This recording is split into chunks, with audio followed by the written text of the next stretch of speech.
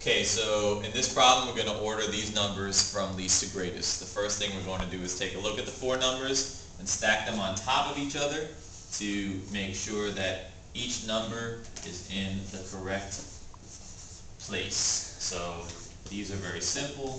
799, the 9 is in what place? 1. The 9 is in what place?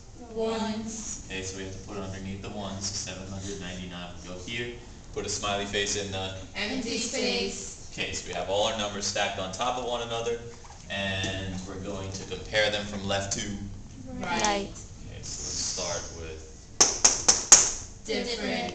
which number is different? 0. Smaller or larger? Smaller. So that means that this entire number is the smallest. We're going to give that a 1. We're going to put one line through. We're left with three numbers. Same. Different. Okay, which number is different? 6. Okay, so that means that this entire number, 7,698, is the next smallest, so we're going to give that the number 2. 2. Cross out. Two numbers left. Same. Different. Which number is smaller? 0. So that means that this is the third smallest number. We're going to give that a 3.